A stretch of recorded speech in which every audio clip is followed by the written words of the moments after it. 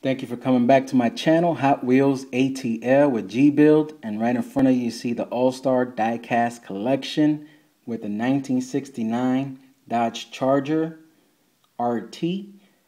And this thing is just looking badass. Just had to pick it up, but I already cut into it and cracked it, so let's see it. It's not bad packaging, as you could tell. They use a lot of plastic to make sure that it ain't going nowhere. Let me just get it out. Wasn't too hard, but look at that top. Has a 69. It's really nice painted on the hood. Has like those little latches, racing latches. Check out that grill, chrome grill with license plate Allstars.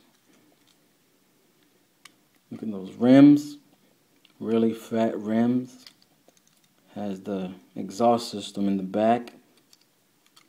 And the bottom is plastic, but the exhaust system is all painted silver, which is nice. I wish they would have did like Jada and made a metal on metal, but hey, for the price, I think I paid $3 something.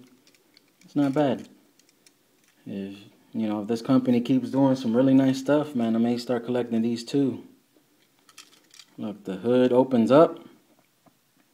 It's not all that. It's chroming, it's chrome, but, with a little bit of time and effort and some black wash, make it look like a true engine. Look at those tires, fat in the back, skinny in the front, low profiles on the side. Has a roll cage, chrome steering wheel. Really nice. And please go to Instagram, Hot Wheels ATL, to check out the photo shoot I did with this. And if you like it, give it a thumbs up. And if you haven't already, please subscribe. And until next time, peace.